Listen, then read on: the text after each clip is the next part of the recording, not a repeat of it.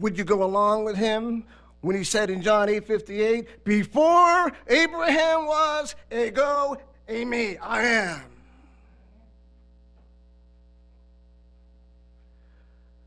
Now will you please turn to me with Matthew 11:27.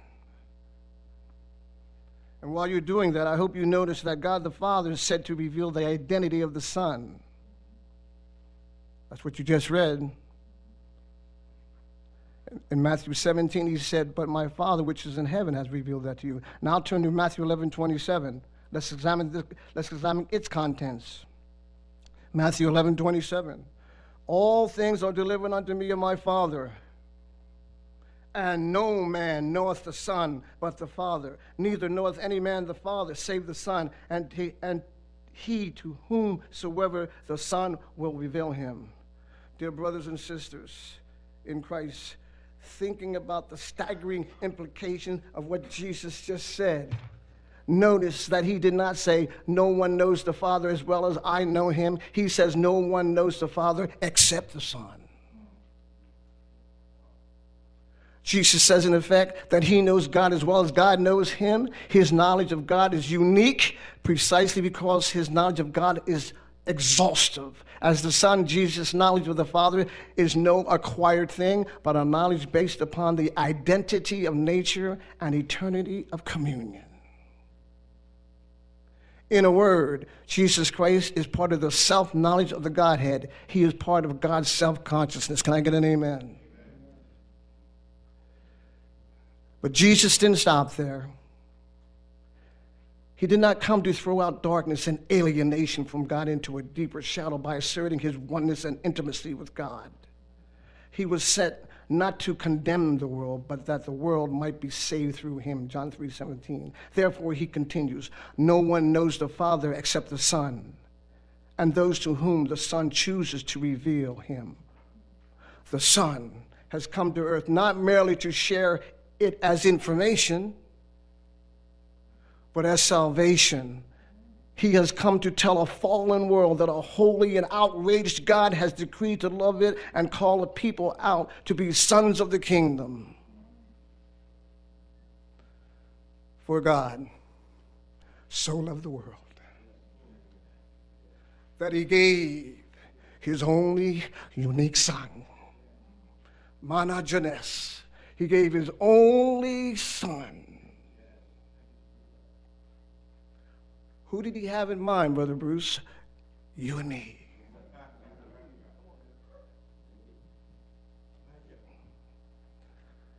I'm going to get a little bit ahead of myself. And when he died on that cross, he said, it is finished. It's the Greek word tetelestai, paid in full. He paid your redemption in full. There's not one thing that you can do. There's not one you can say, but you can trust in the Son of God.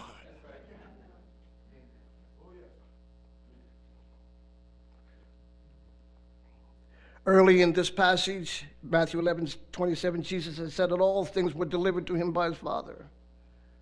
What had been delivered to the Son was not the knowledge of the Father. He had that by nature. But the messianic right to fulfill the Father's plan for salvation for sinful, needy men like you and me.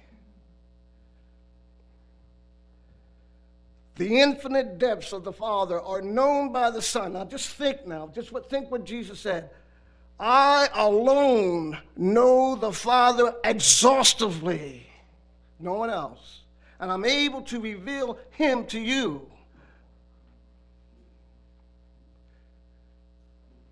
The infinite depths of the Father are known by the Son because of this reason. In him, Colossians 2:9, in him dwells all the fullness of the Godhead bodily.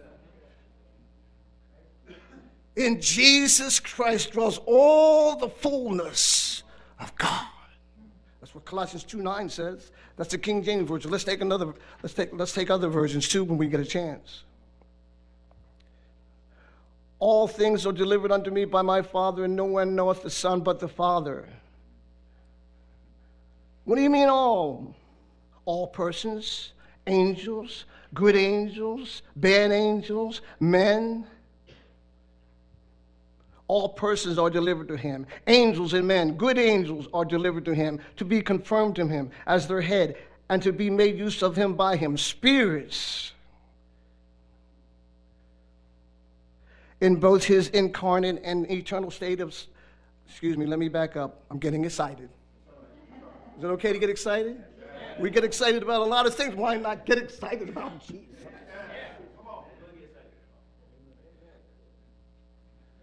In both his incarnate and eternal state, Jesus and the Father know each other in an exclusive way, which in biblical language means that they enjoy an exclusive relationship.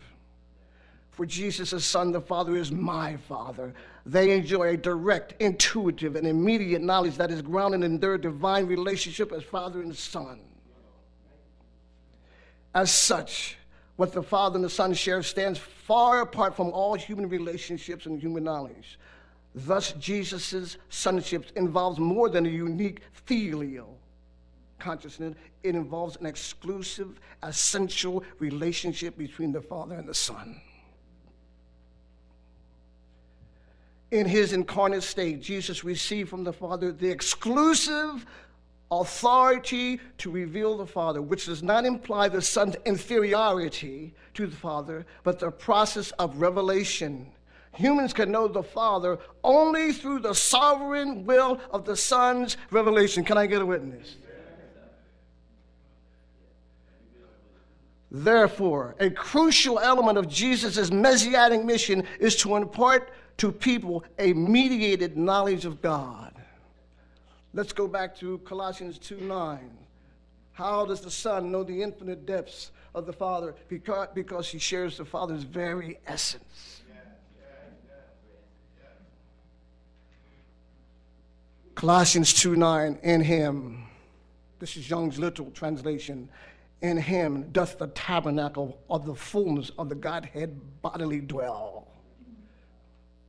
Darby's translation, in him dwells all the fullness of the Godhead bodily. And that word dwell comes from the word means, I don't want to get mixed up here, but it's a word that means it dwells in home. This is no foreign thing to Jesus Christ. He always had it. The word is kata oika. Kata means down and oika means house. Returning now to the revelation of the Bible truths to you and me. First we saw that it was the Father who reveals the identity of the Son. Then next in Matthew it said, then the Son who alone fully knows the Father, and he, the Son, reveals divine truths to us. But let's take one more step. I want you to go with me to 1 Corinthians chapter 2, verses 10 through 15. 1 Corinthians chapter 2, verses 10 through 15. 1 Corinthians chapter 2, verses 10 through 15. But God revealed them unto us by his what, ladies and gentlemen? By his Spirit. For the Spirit searches all things, yea, the deep things of God. For what man knoweth the things of a man, save the spirit of a man which is in him? Even so, the things of God knoweth no man, but the Spirit of God. Now we have received not the spirit of the world, but the Spirit which is of God, that we might know the things that are freely given to us of God. Verses 13 and 14.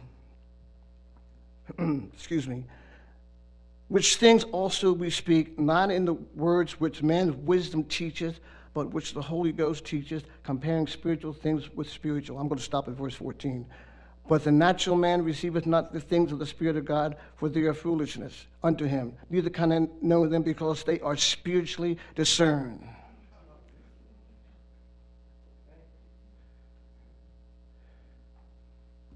How did you get to know the Lord Jesus Christ? Jesus said, I'm going to send the Spirit.